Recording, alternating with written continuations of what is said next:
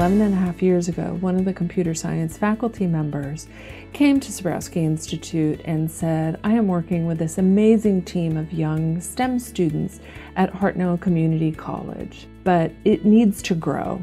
And because of the success with that program, about 5 years ago, the Dean of Research here at NPS asked me to take on managing the Office of Naval Research internship programs. There are two. One is Science Engineering Apprenticeship Program, SEAP, for high school students, and then the other is the Naval Research Enterprise Internship Program, or NREP, for university and graduate students. Our goal is to have many more students be interested in being scientists and engineers. Our ultimate goal is to get the best and the brightest to come work for us. It really takes a village to put together an internship program. I work with faculty mentors, military students that may be working with those faculty mentors. Our administration is very involved in the internship programs and other naval labs across the country that participate.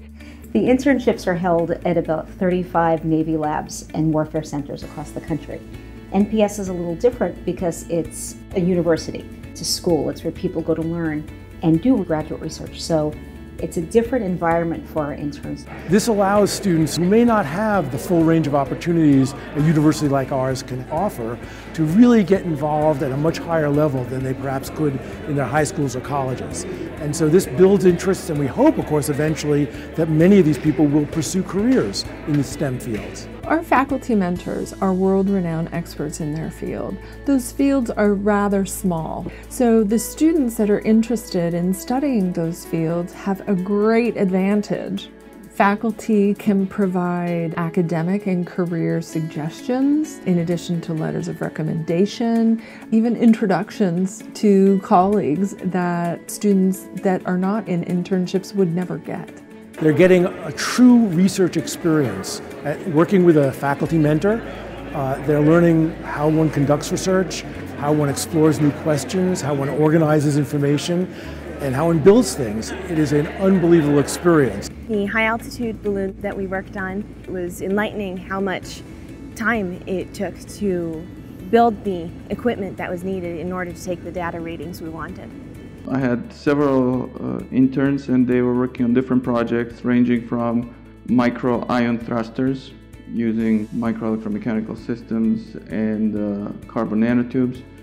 I had students working on thermal energy harvesting, as well as microwave metamaterials.